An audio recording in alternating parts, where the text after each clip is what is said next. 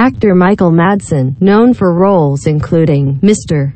Blonde in Quentin Tarantino's film Reservoir Dogs, received a 4-day jail sentence Thursday in connection with a drunken driving crash in Malibu, authorities said.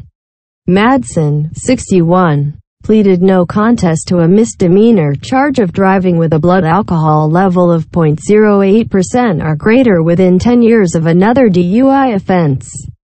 The Los Angeles County District Attorney's Office said in a written statement. He had originally been charged with an additional count of driving under the influence of alcohol within 10 years of another DUI offense.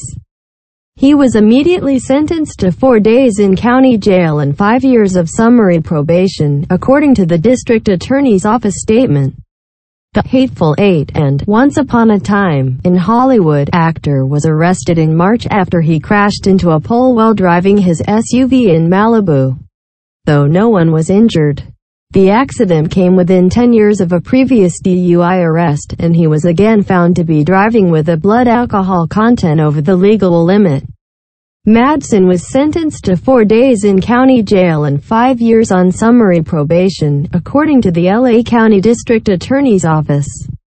Madsen's attorney, Perry C. Wonder, told the Associated Press that the actor did not receive special treatment and that he looks forward to completing his probation.